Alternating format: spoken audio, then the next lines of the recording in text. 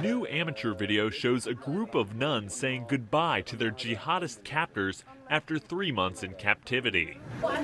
The rebels released the nuns Sunday from a location said to be in the Christian town of Malula, north of Damascus. The nuns appeared relieved and even jovial at times, yet some showed faces of exhaustion. Reuters cannot independently verify the video, which was posted on a social media website.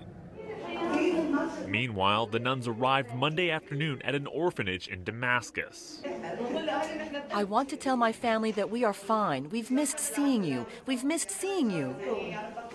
The Syrian Greek Orthodox bishop said the nuns underwent health evaluations as soon as they arrived.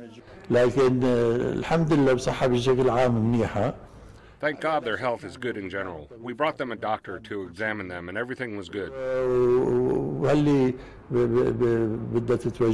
As for those who are taking medicines, they are still taking them, because the man in whose house they were staying in, Yabrud, brought them everything, their medicines and everything useful for them.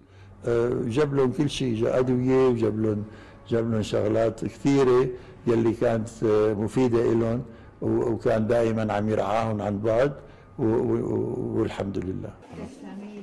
The nuns were among a little over 150 prisoners released by Syrian rebels over the weekend.